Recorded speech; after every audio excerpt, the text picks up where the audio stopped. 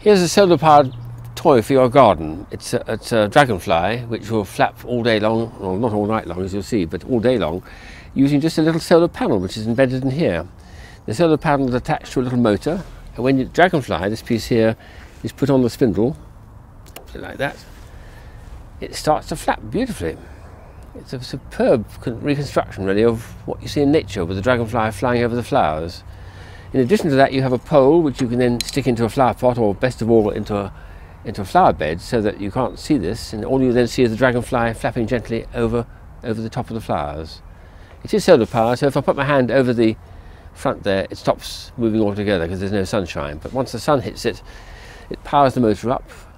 The wire is so fine you can hardly notice the wire is there, and so the dragonfly, when it's flying around, looks as though it's absolutely real, as a real creature. And it's a random motion, which is nice too. It'll do all sorts of funny hijinks. But this is a really nice little toy for the garden to attract people's attention. The solar dragonfly.